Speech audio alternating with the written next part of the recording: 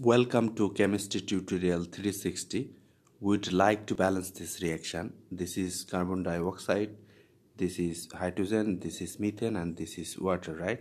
So to balance this reaction, I'm going to draw a table like this, right? On the left hand side we have one carbon, we have here two oxygen,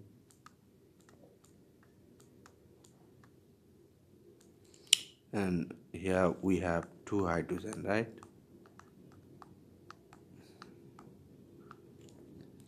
On the right hand side we have one carbon, we have we have 4 hydrogen here plus 2 hydrogen here, 6 hydrogen, and we have 1 oxygen here, right? So our carbon is balanced, our oxygen is not balanced. Let us balance the oxygen first here, and what happens there? I can multiply here 2, that gives me 2 oxygen, right? So oxygen is balanced. If I multiply here by 2, this oxygen, these 2 will come before this oxygen, that is here.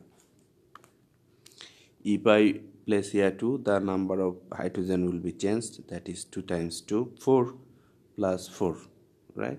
So here I will get 4 hydrogen, and let me change that.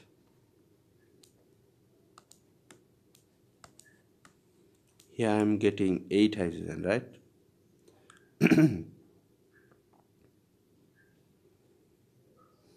Okay, our carbon is balanced, our oxygen is balanced, our hydrogen is not balanced, right? So to balance the hydrogen, I can multiply here by 4, that gives me 8, right? Since here we have 8 hydrogen, right? If I place here, if I multiply here 4, this 4 will come before this hydrogen, that is here, right?